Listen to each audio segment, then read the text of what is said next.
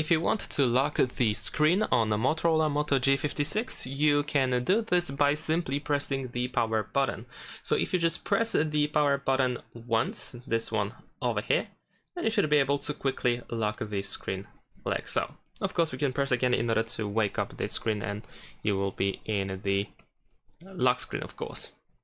Now, besides that, you can also go to settings, and then here in settings scroll down to accessibility, in order to shortly after that find accessibility menu, because over here if you enable the accessibility menu shortcut, then you should be able to tap on this button in order to find the lock screen option. So if you cannot use the power button for some reason, then this is what you can do.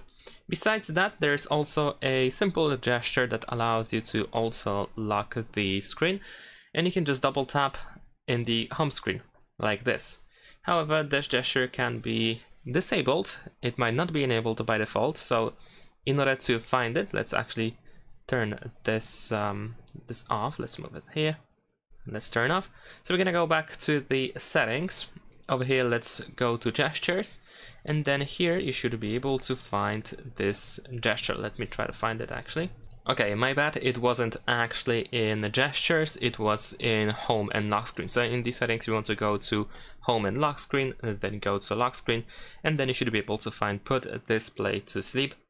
And if this option is enabled, then as you can see on this preview, if you double tap on home screen, you should be able, or on lock screen as well, then you should be able to put the display to sleep and lock the screen.